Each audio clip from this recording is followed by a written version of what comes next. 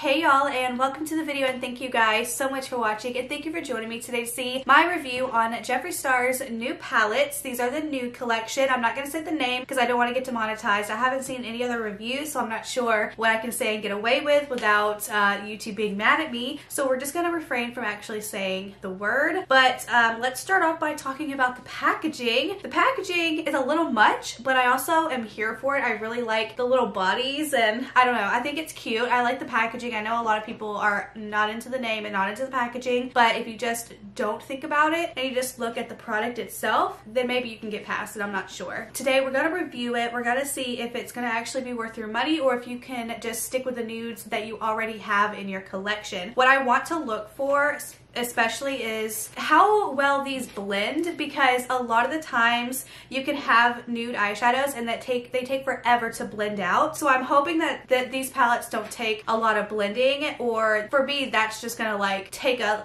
tally. Like that's one reason why you shouldn't get it, because it'll take forever to blend. So we're gonna figure it out. Now I am your average consumer. I am in no way, shape, or form good at eyeshadow, so I'm reviewing this as your everyday consumer. So if I don't like it, you might not like it, but that's what we're gonna do. So if you do enjoy these types of videos from me, then please give this video a thumbs up. Feel free to subscribe because it would mean so much to me. And let's go ahead and get into the video. Okay, so I did ask my subscribers what they wanted to see specifically from these palettes, and I'm gonna start off by showing the mini palette here. Now I have been told, well, I was originally told by someone that they got their palette from Beautylish, which is where I got mine, and they said that a lot of the shades in this palette had like no payoff whatsoever and they were really hard. And then I noticed that other people were saying that as well. Let's see. First off, I can't get the palette out. Come on. It's really snug as a bug in a rug. Okay.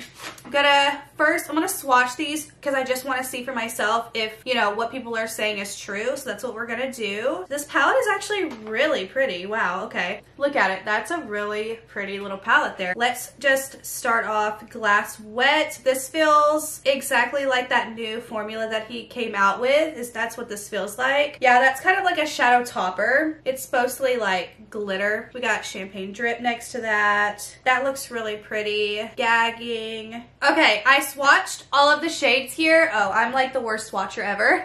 I swatched all of the shades on my arm, and I see what people are saying about the hard pan and the like little to no payoff. Those are the shades that are the new formula, the like very wet, almost like a Super Shock shadow kind of formula, and that's I think what people are talking about. Glass Wet, what was it? Foam Party, Frozen Fire, and I think Gagging are the ones that were all of that formula, maybe, if I'm not mistaken. But I see where they're coming from, and it has that little to no payoff. It's kind of like almost a shadow topper, and it's very light, but you can build it up. And honestly, these are actually my favorite formula, the new one, except for we have to see how well the glitter actually sticks, because in the cremated palette, and I talked about this on my live, in the cremated palette, the shades that were that new wet formula that started out in the Bloodlust palette, like Pallbearer, this one here, which is the same formula as the ones that you guys were saying didn't have payoff. The glitter after like 30 minutes was all over my face. It did not stick to my eyes, and it was just a mess. So that's what I'm going to be looking out for these shades, to see if they do that, because not all of them do that. So I'm just like, you know, it's annoying. Why have a shade that has glitter all over your face? I do not like that. So I'm definitely going to play with these as well today and see if there's any type of fallout. And then here we have the big order, I'm not going to say the word. And let's take a look. Actually, okay, so I was hating on the first two rows of this palette when I saw it online, but I'm not hating as much. I do have to say that the first row is a little too much, but the second row does have some diversity here. Like, I thought it was basically one shade, but when you're seeing it in person, it's all different tones, like a yellow, a pink, a peach, a more neutral peach. It kind of looks almost green, the next one, and like a pinky purple. But this first row could have been like 3 shades and not the whole first row, if I'm being honest. But everything else I think looks really well, and I think he picked really good shades for the rest of the palette. But that first row, it could have been like 3 shades. But I see the second row in person, and yeah. So we're gonna go ahead and get started. I'm just going to do the shadow and put it in fast forward. You guys can see, and I will make stopping points and tell you how it's going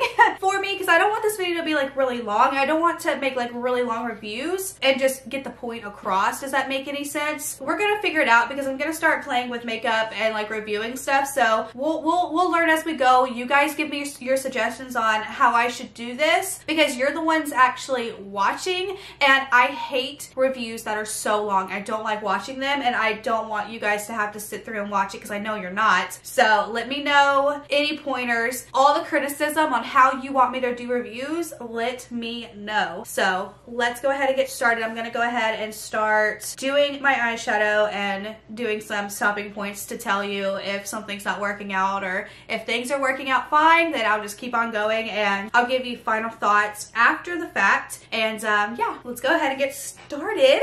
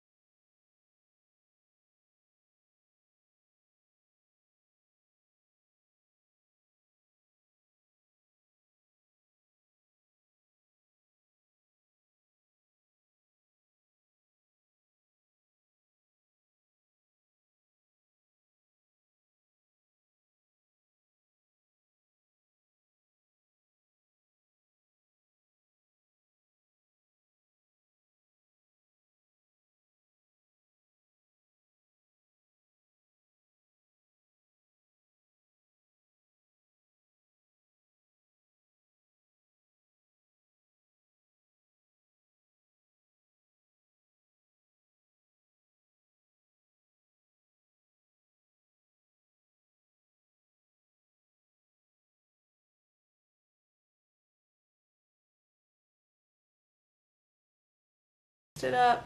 Whoops. Whatever. As you can tell, there is fallout. A lot of fallout. Okay, so I'm going to do my liner and lashes and all that, and I'll be back because I don't want this video to be long and you don't need to see me do that, so I'll be right back. Okay, so here's the completed look. It looks kind of like garbage over here. I don't understand. I guess I suck. But this is the look. What do we think? I have some final thoughts. Let me back you up.